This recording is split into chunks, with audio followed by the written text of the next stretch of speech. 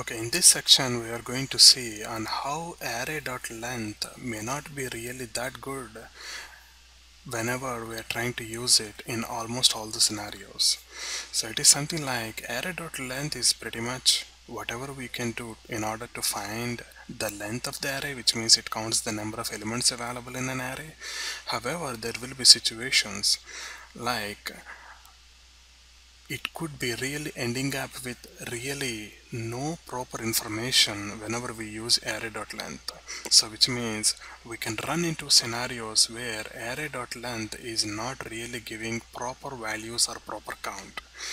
So we need to consider certain scenarios whenever we are using array.length and not fall into a victim of having a complete very good length or very good number of elements to be always shown to the user.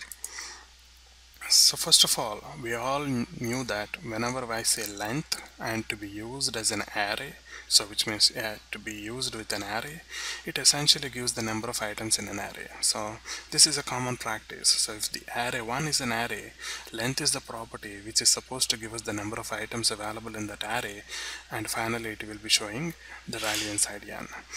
But in reality, it is not quite that well in all scenarios. So which means in not all scenarios it is going to give us the length properly. So first of all, it does not work properly with associative arrays. So for example, let us consider I have an associative array defined in this way. So I'm having 4 elements stored in 4 different indexes. And whenever I say emp.length, I will be expecting 4 because I have 4 memory allocations as part of the array, but in fact it gives 0. So it is very important to understand that whenever you use associative arrays, those allocations with respect to the string indexes are not going to be counted whenever you use .length. Next, arrays with numeric indexes have some default characteristics. So which means whenever you declare or work with numeric indexes, there are a couple of important things we really need to consider. The first thing is that if you add an element using numeric index, array allocates for all of the previous indexes if they have been not allocated already. So which means imagine I have an array 1 and currently it is empty, and the next immediate statement is array 3. So which means I am placing some value inside array 3 just immediately once it has been declared. Usually we go with array 1 of 0, array 1 of 2, array of 0, array of 1, array of 2, and so on till we go to 3. But imagine we directly declare 3. And we haven't provided any values for 0, 1 and 2 positions. And now we are going to see different result whenever we say length. So again, there is one more scenario. Whenever you mix the numeric indexes together with the string based indexes, so which means this and this, whenever you mix together, you are going to have a different count as part of the length. So this is one scenario you'll have to keep in mind. And it is not at all a good idea to really have various kinds of indexes to be mentioned in the same kind of an array. So which means it is not really a good idea to have numeric based indexes and string based indexes to be made available as part of the same array. And it is not that good in general. Okay. So let us deal with a couple of options whatever we have here. So let us go through the demo, and we will be checking out array.length associative array, which means we will be working with associative array and see what are all the differences we may find using array.length, and how array.length can really go wrong in a couple of ways.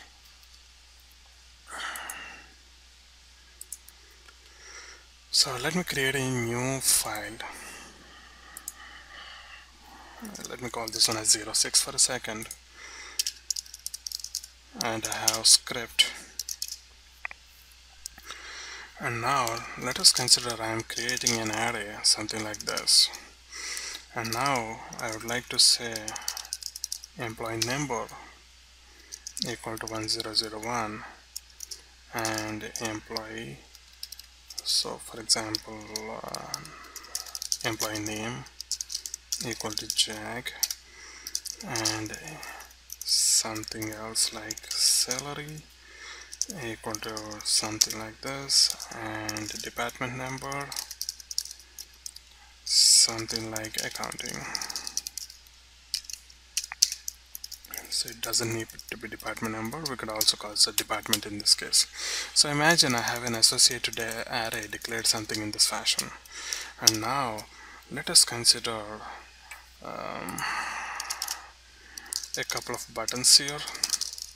Input type equal to button, and then value is going to be button 1, so which means that is the caption. Just I put some dummy caption there, but on click I would like to execute something like button 1 click, so that is going to the function which I am going to develop now. So let me define the definition here. So this is going to be the function I am going to work on, and all I would like to do is just say alert emp.length. So let us quickly check on what's going on, and the moment I click on that, and you can see it shows as if there are no elements at all in the array, but we are pretty sure actually we have 4 elements. So it is not at all a good idea to use the length property against an associative array or an array having the string indexes. So in the next scenario, so let us go with the button 2. So let us call this one as button 2 click,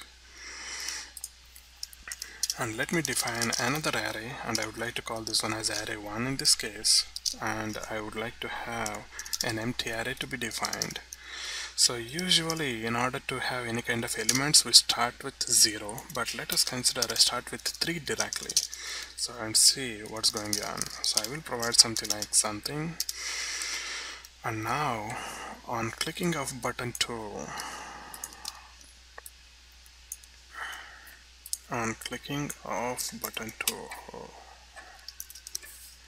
I would like to find the length of this particular array to be shown. So usually we'll be expecting something like there is only one element in the array logically, so which means the length is supposed to be 1. But what happens is that the moment I execute this and test it, you can see it says 4.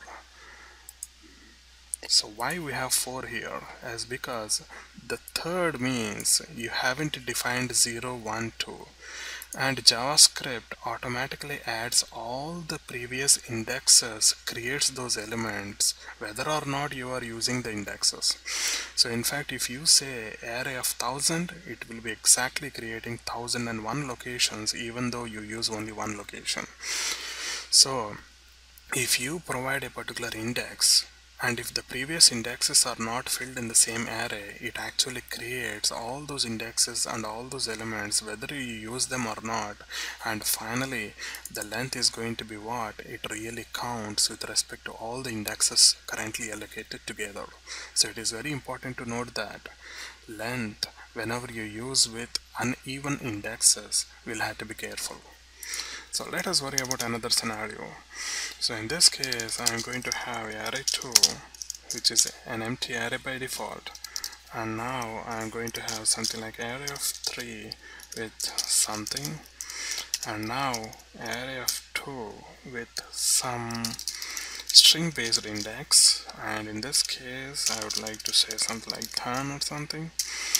And now let us have another button, and in this case I call it as 3, and button click 3, and now I have 3 here, and I would like to find the length of array 2. So we already knew that if something like 3 is already there with no allocations to 0, 1, 2, it automatically allocates all the previous locations. So we are sure at this moment that it is supposed to be 4. And on top of that we are adding one more element in the form of string based index, and that is supposed to be the fifth one. But let us see how it is going to look like. So instead of showing 5, it is actually showing 4. As I mentioned earlier, none of the array elements which are having the string indexes will be counted as part of length. So that is the reason I have only 4 till here, and this is not at all counted. So we will have to be pretty much optimistic about using length whenever we are using the string based indexes or uneven numeric indexes, or mixing both of those, which may not be really necessary.